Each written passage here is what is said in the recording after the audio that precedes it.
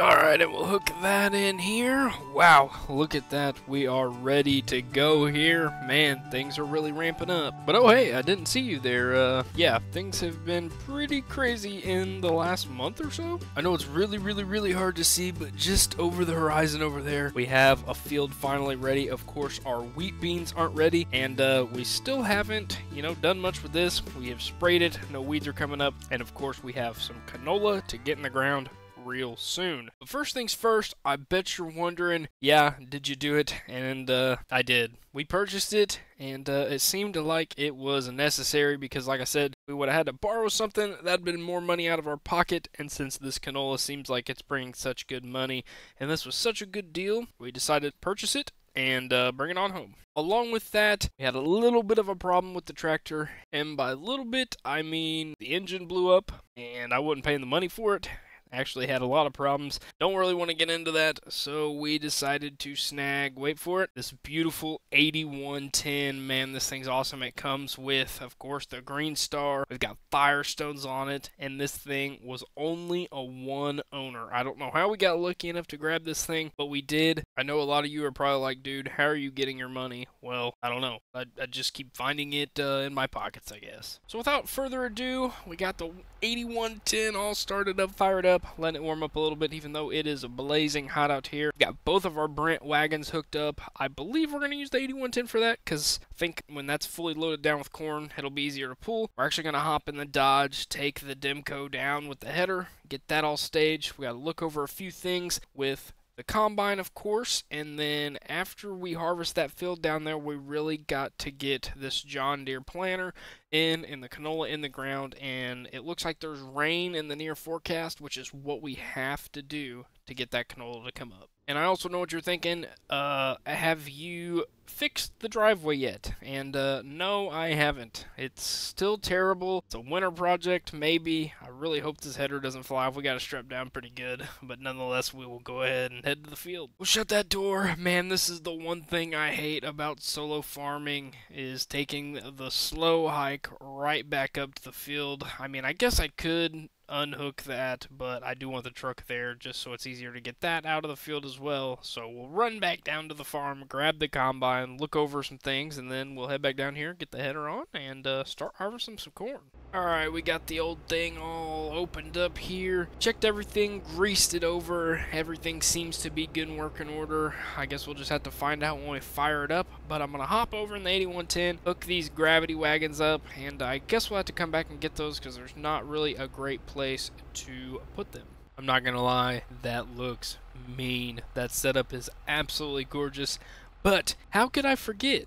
Y'all almost let me forget that. Look at this. We got our Mac sitting over here. It is ready to go. I've done some work on the engine over the past few weeks, and this thing should be able to crank up with no problem. So like I said, we got the Mac out now. It's ready to go. I don't know that we'll use it for this field yet, but another big thing. You guys are probably wondering where the chopper box is. Come to find out, chopper, we didn't make as much money as I wanted to off of it, so I got them worked on a little bit, ended up selling them, and now we just have the 5830. This is still really nice. I don't know if I might get some lower end boxes to have, but I'm pretty sure we're going to end up selling that, and we're honestly probably going to get rid of the 4240 as well, but that is just to be determined. So here we go, we're off to our first full-time corn harvest in Kentucky. Like I said, we have done a field of wheat, so it's not our first harvest here, but it is our first full-length season harvest in the corn, and man, am I excited. Okay, now the great thing about these modern headers is they can hook up quick. We've got all of our straps off, and we're going to go ahead and see if we can't just get this strapped on real fast and go ahead and get in the field. So man, here we are, full bore corn harvest. We're going to get this. We're going to take a few passes right off the front so we can go ahead and bring our gravity wagons down. But until then, we're just going to keep plowing away at this. Then, like I said, when we get this opened up, we'll bring those down here, and then we'll finally cut around the field and fully jump into this thing. Here we go, man. A 9650 STS is still running. We've had 3 passes on the in rows open up. We took a little bit out of the outside, and now I'm going to move the truck and the header trailer in here, walk back. I will grab the 8110 and the gravity wagons, bring those things down here, and we will just go as far as we can into this cornfield, and I hope we can get it done today. Well, here we are. Everything is moved. We are blocking the truck a little bit, but that doesn't matter right this second. Both gravity wagons are here, 644 each for bushel capacity. I think we can overload them a little bit, but man, I'm excited. Let's go ahead and jump into this thing.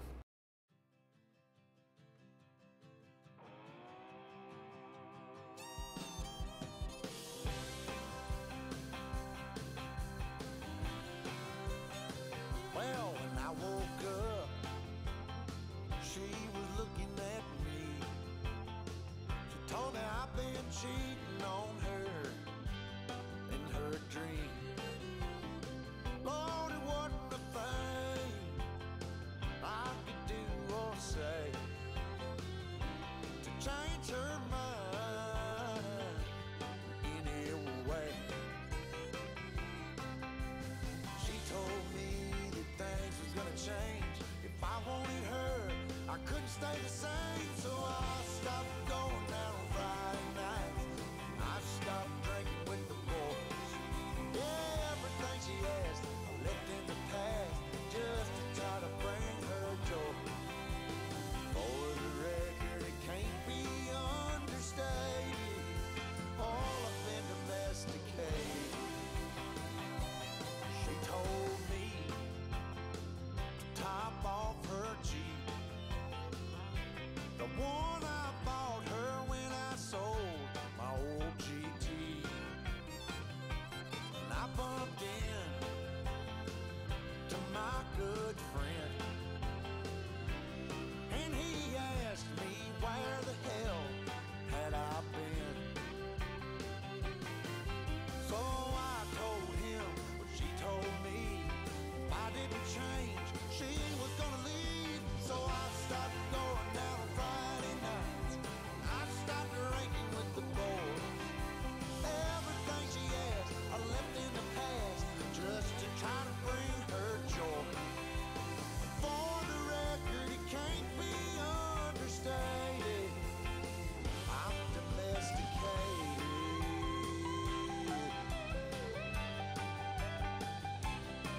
But when I got home, she sat me down, said she wasn't happy and she wanted out. Everything about the man she once loved is long gone, baby, and it's all because I stopped going out on Friday nights. I stopped drinking with the boys. Everything she asked, I left in the past just to try to bring her joy. For the record, it can't be understated. Lord, I've been domesticated. Lord, I've been domesticated. All I do is stay at home all damn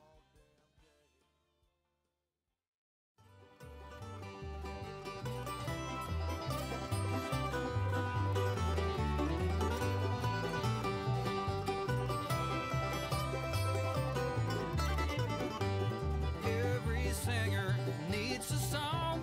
Every bell cries out to be around. Every dog wanna wag its tail.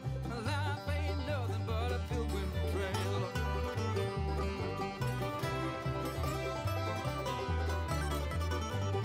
Every message needs a dove. And everything grows with a drop of love. We're all hanging on to that name. Well, here we are unloading for the second time, and it feels like we are just flying through this field. We will have to watch because it does look like there's some rain clouds, and I think I hear some thunder off in the distance, so we will have to watch out on that just in case it does start raining. But I can't complain, man. 181 bushel average in this field. We are going to make some serious cash off of this grain.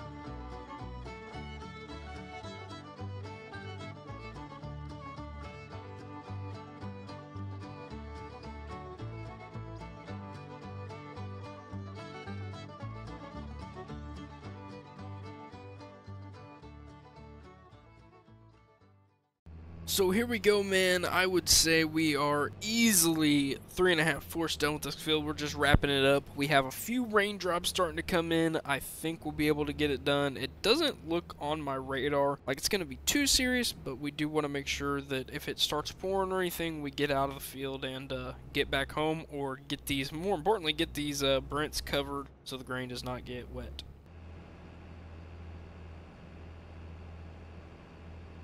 So one big thing as we're heading back over here to jump into the rest of this corn is when we do get ready to come in here and put our canola down, we basically just gotta really make sure that we work the crap out of this ground, because if not, that seed is just not gonna penetrate through the ground unless I have enough downforce, which I'm sure it is, but we'll just have to make sure we work the ground a few times. We have to go back over where we had silage and work that ground again, and then we will pretty much be ready to, just plant it. So we'll make sure that after we get this field out, we start working all the ground. I'm thinking we're gonna put canola actually in the field that we made, so that'll be 3 fields of canola. And with the prices that's going on, I've even had Purdue, the turkey farms, say they were gonna contract with us and pay us $20 an acre. So that's going to be absolutely insane if we plant about 100 acres of it, and we're really going to be bringing in the cash and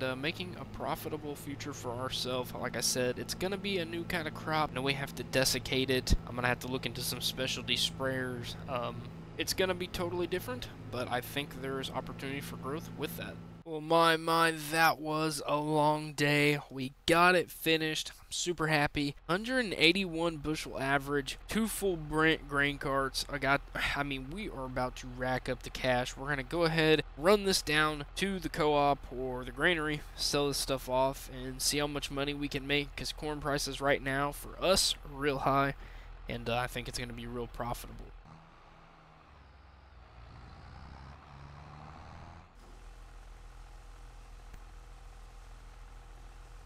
Well, $31,000 later. I knew that was going to be worth it, man. Of course, let's stop here. Don't want to get ran over by a car. But we're going to head back to the field, shut everything down for the day. I thought we were going to go ahead and get the combine switched over to beans.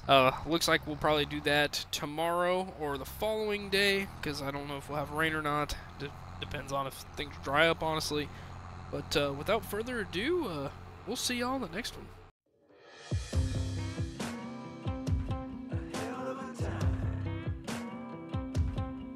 I go straight from the bank, gassing up the tank, cranking up the radio, playing